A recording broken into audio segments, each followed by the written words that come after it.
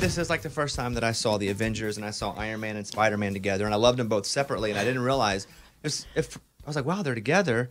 But then once they were together, you're like, dang, it's cool. So Jillian, Jacqueline, and I mean, two people I love here.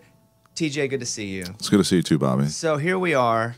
How in the world did you two get together for this song? I'm more curious, like, who's Iron Man, who's Spider-Man? She's Iron Man. She's Iron Man. Man. That's what I was thinking, yeah, too. you're right. Jillian, you're Iron Man. Thank You're you running so the much. show here. I'm feeling the Spider-Man. leotards, Okay. yeah. Leotards. Well, I wrote this song about a year and a half ago.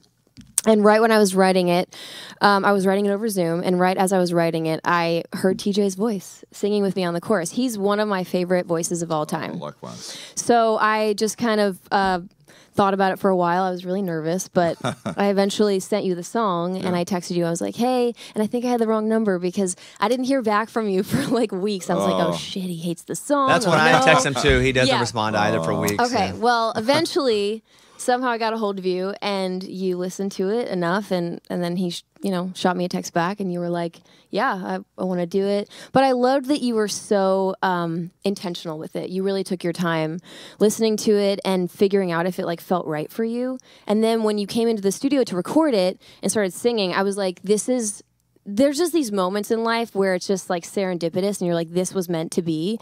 Your voice on this song just makes it what it is. So, yeah. Well, thank you. And obviously, I've always been a huge fan of Jillian's, and I've always admired her for so long. And her voice, it's one of those things you hear it recorded and you're like, it's so amazing. But these days, obviously, you can make a lot of people sound really good. And then you hear her live and it sounds exactly like it does on the recording. It's one of the most beautiful, most like fragile voices I've ever heard. It's truly like one of my faves. And so I thought it would be amazing to collaborate with her. And then she sent the song, and I really, really loved the song. And as Jillian said, I mean, sometimes you get asked to collaborate with some people, and it works out or it doesn't. But I did hear myself on it with her, and I think it was good. I'm glad that the text got through, Jillian. I'm glad. Sounds like you're intentional with that text message response too. I was like, pretty intentional there as well. Yeah.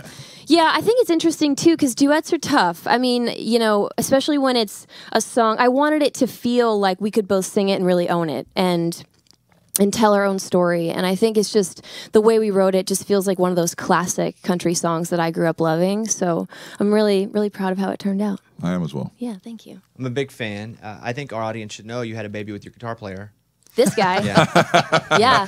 Not we had me. a baby. Who's also her husband, by the way. I just thought I'd set that up like that. Her husband plays guitar for her. Yes. I know, and we still like walk around places and we're like, whose baby is this? Is this ours? Like, it's still so weird, but yes, we have a baby. What's that? I mean, I really haven't, pandemic and baby and marriage, we haven't spent a lot of time together, us three. So like, what's life been like with the baby? I'm tired.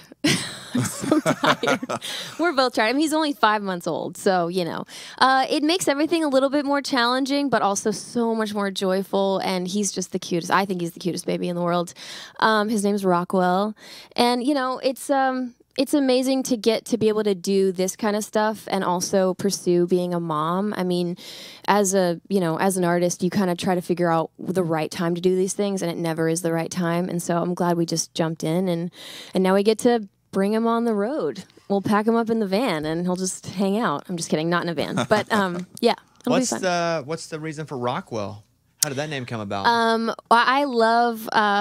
I love Norman Rockwell, the artist, and we also loved the nickname Rocky. I'm from Pennsylvania. I'm from Philly, so we kind of liked the ode to Rocky, and I don't know. Yeah, there's a few reasons. Awesome but name. She keeps looking at her husband Brian, who doesn't have a mic, who's playing guitar, and he's like, "What do you mean to do? I can't say anything." I know. Sorry. Yeah, I don't have a mic. Is that? Do you agree? Yes, Rockwell. Yeah. She just looks for a head nod. Yes. TJ, what? By the way, let me say I love you. But your hair's blonde. Yeah. What's up? I was telling everyone when I walked in the studio earlier that I dyed my hair blonde. I was like, I'm going to change it up, but my mom really, really, really hates it, and she tells me every time I go to her house, I'm like, I remember from the last time I was here that you didn't like it. I didn't suddenly think something changed, but yeah, just change it up a little. I love it. Thank you. Yeah. You You know, had just done it before the video when we I shot the had, video. yeah. In fact, right before the video, I had it dyed and it turned into a really, really, really crazy color. Like I was supposed to be there in like an hour and a half, and I was like, I cannot be on camera. Like it was really bad. And then the poor girl, she was like sweating, and she went back. She applied something else on my head, and then it got worse. Oh, no. And then I was like, oh my God, I have to be there like now. And she's like, one more thing, and then like put this stuff back in my hair, and it just kind of. There's a picture of it here that it turned out pretty good. I more so felt terrible for her because I felt like the girl that was doing my hair. She was like, I'm just going to end it now. I can't. She could not take it anymore. Shave it. I felt actually really horrible for her, but it turned out really good. The music video was really fun as well. They was shot in this family's home in Goodlettsville. Yep. Mm-hmm. And I showed up Did there. they know? Like you didn't just. Well, honestly, when I walked through the front door, they were just chilling there Yeah, so watching. they were there. They I was like, probably had a heart attack when you walked in the door. it was really funny. Yeah, and I don't think they knew who I was, but they were like, "This is the best day of our lives. We're Oh, so glad they no. knocked on our door." No, they yeah, were very sweet. They're very sweet. Yeah. Wait, how do you find her? You just knock on a random family's Our door? directors are very scrappy. Yeah, they just they found houses they liked the look of, and they started asking people like, "Hey, will you let us shoot at your house?" And these people, lottery, they said yes, and they're like, "TJ Osborne's coming over. Here we go." Oh, TJ, do you remember TJ and I used to be neighbors? And remember our street got shut down and they filmed like a movie or a TV show or something on our street and we got paid. Remember to You use got our paid? yards. He just like what? You got paid? Oh my God! Yeah, didn't we I did like not get. $100 I did not or get paid. something? Maybe you did, but they did not. They were like, Oh, I can't remember the full story, but I know there was some you production had like happening. you had the nicest house on the street, so they're like, we got to take care of this. Whoever lives there. Okay, so I'm gonna encourage you guys. Stream Better with a Broken Heart from Jillian, Jacqueline, and TJ. And I know there's an album coming January, February, March, April, May. 6th of June. June, right? June 10th. June 10th. Yes. Jillian's album will be out. We'll be sure to talk about it then when it comes out. As far as an artist, Jillian, you know you are like one of my favorite. Anything you do, I wrap my arms in it and try to support it and love it. So like I'm glad. I love it because I would support it anyway. But I'd be like, I don't really love that one. But I love this one. This is the great thing about it. That's really good to better. know. It's better when I love it. Oh, thank you. Thank you so much, Bobby. You've always been such an amazing champion. And it's just an honor to be here again, to share this song, and to have this guy here with me. It's just amazing. And thank you, Brian, for playing guitar. Both Yeah. guys. You can't hear him because he doesn't have a microphone. He said, thank you. I had to be here because you are my wife. Yes. When I walked into the studio, because they were doing a little sound check, Jillian's like, hey, did you get my wedding gift? I don't know. I mean, that was a long time ago, and we've opened them, I think. We've opened them on. I said, what, did you get my card? Hoping she would go, yes. And then she'd go, no. And I was like, Wait, oh. well, did you ask her, did you get my voice memo? Because my thank you card was But a you're voice different. memo. I don't need to write you a note. I see you every day. I'm positive we wrote Jillian a Oh, do you want card. to? Do you want to tell everyone how I was the last person to RSVP? Actually, I didn't remember Correct. to I had to check RSVP in to your with wedding. you You to had to call RSVP, me like 2 days before your wedding. You're like, hey, you're you the only coming? person that hasn't told us. I'm like, oh my God, I'm so sorry. I'm totally coming to your wedding. Like, literally the only person who did not RSVP yeah, were this is Jillian and Brian. really, really busy. And that's an embarrassing call to have to make because you're almost calling with the possibility of getting rejected. It felt like, like I'm 16, gonna be like, do you want to go out with me to go to have dinner? I'm starting to see why Jillian didn't get that card back though. Yes, right. You're like, oh, you don't maybe it's in RSVP? my Okay. mail, yeah, What? okay. So what did you get me? Do you want to say? Sure, yeah. I got you a really cool cutting board with your names and your wedding date on it.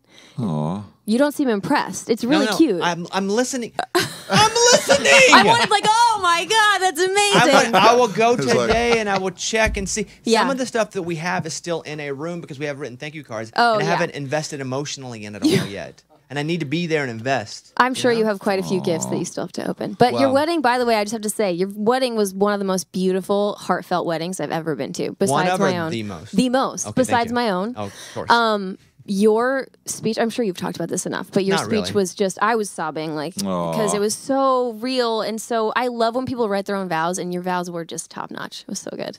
We watched it back and I was embarrassed. Really? That means you did something right. Embarrassed for what? I cried. I was clunky. I'm supposed to be able to communicate. That's why it was awesome. And I was all over the place. And Aw. it was, yes. I'll get Thank you, Jillian. That was why it was awesome. I mean, honestly, if you didn't, though, I mean, I think if you went up there and you just nailed it, I think everyone would be like, what a psychopath. You know, like, really, Totally. TJ from Brothers Osborne's here. A couple questions. So, by the way, congrats on the Grammys. Thank you. Awesome. When you went to the ACMs, you didn't do it on purpose, but I kind of got in trouble because of you guys. And you know I will defend. I will defend your honor to the death. And you guys go, all right, radio sucks. I hate radio. Whatever he said. And I said, whatever. That is not what I said. Whatever. But you came on and I said, I agree with them. And I laid out exactly. You're like, our single got dropped from country. Can you say what you resaid? That is what I said. Yes. Thank you. Yeah. So here's the thing. I like this. This is a great platform for clarity here. Go ahead. So we won the award again unexpectedly, and we got up, and I thought, wow, it was like just last week I had really bad news that our single got pulled, and which was a true statement. I did not even give my opinion of that. It was a fact. And then the very next thing I said was a nice this week to then win an award. And so some people took it as me saying that maybe throwing shade, but I was like, I actually wasn't. If anything, I was actually trying to be a little bit more like self-deprecating. Like last week I sucked, and this week I just won this award. Like crazy how life works out that way. In my mind, that's how I wanted it to sound. I think some people it sounded that way. Speaking of giving speeches, you have in your mind what you're going to say. It was Mike Tyson say, everyone's got a plan to get punched in the face. And so it feels a little bit that way. So I did not say anything of that variety. However, some people, I think, just filled in the blanks there for whatever reason and took it that way. And the thing that was really kind of that I was really upset about that whole thing is that contrary to maybe sometimes what our songs do is sometimes at radio, we actually have a very good relationship with most, if not all people, at radio. So, in fact, I think a lot of reasons why we even win those awards are from the votes from country radio. So, there wasn't really any animosity there. It was just kind of as facts. Facts. As someone said, it doesn't feel good when someone tells you your baby's ugly, which is like our songs are our babies, you know. So I was like, it was facts. Thank you. Well, this is what happened. You say that, and I'm like, you know what? And people start saying, hey, why are you dropping their song? I said, I don't think radio gives them a fair chance. I said, I don't think other artists in their category have such a quick release as Brothers Osborne does. And I don't know why, but you guys will get to a certain place in a certain amount of time. But because it's not quicker, radio just gives up on you. And so I start presenting data on the air. I had program directors coming to me from all over the place, just punching me in the face online. And so here I am fighting for the honor, the pride. Well, thank you. For and I was up. I was really just trying to give them all and represent you, DJ, in the best form. Well, no, I appreciate it. I mean, it doesn't come without it doesn't lack any frustration there. But I mean, it's business that takes a really, really, really long time. I think now that my brother and I have gotten to a place to where we feel very happy with where we are and we have had some success, it doesn't sting as bad. But when you're a new artist and that stuff happens, it's crippling. So I stand by that you guys get screwed over more than anybody else. I mean, I stand by. You say nothing. Right. You say nothing. I stand by it. We need to stop screwing you. Over. Amen. Yeah. But see, you have said that's not what you meant by that. It wasn't. No, it wasn't. I'm not going to say nothing. I'm just going to let you just. Yes. These are Bobby's words. And I'm telling you, and I said it that day, I said, they get screwed over more than anybody I know at the level they are. And I'll leave it there. You say nothing. That's it. And you've got the Grammy, so let's just remember this. Did you get two? Did you win two this year? No, we were nominated twice. So we never mind. One. I take it back. You know what? No, that's like forget what I said. If you're nominated against Chris Stapleton, it's a poor chance you're going to win it. Yeah. The funny thing is that we did see him backstage, and I was like, oh my gosh, the first time I've seen Chris in forever. I'm like, you have to win a Grammy just to see Chris Stapleton these days backstage. Yeah, that's true. New single anytime soon? We're in the throes of that right now. If we haven't got completely dropped from radio, everyone's like, God, I'm sick of these guys. But we have some stuff that we're working on. Okay. I just have my vote for High Note. Can I just say High Note? If you guys haven't listened to High Note on Brothers Osborne's last album, it is one of the best written songs. Oh, thank you. And your vocal performance is so good. Every time I can't help, it's just so good. It's just like classic, great music. Please go listen to that song if you haven't. Yes. So let me restate this. Skeletons from Brothers Osborne, but we're here today to to celebrate Jillian Jacqueline. Thank It almost sounds like she died. We're here to celebrate. She was great. No, but this song is so It's so good. It is so Thank you, good. guys. It's so good that after this, I will go, because I don't do a lot of, at this point, I'm so wrapped up in producing content and doing the show, and I don't sit in any sort of music meetings anymore. I am going to hand deliver this song to these folks and go like, you guys are idiots if you don't. Like, this is exactly what you want, what you're looking for. If you don't play this, I don't care if a record label's calling you or not. Like, you are just doing a disservice to our audience that we are trying to service and make their lives better. So everything I felt about Brothers Osborne, I'm moving that to you, and I don't care about them as much anymore. So it's just great, Jillian. It's great. I feel the same Bobby, way. you're awesome. Love Thank you. I love really guys. appreciate that. Love you. Love Brian. Love you. TJ, you're fine. But we will see you guys.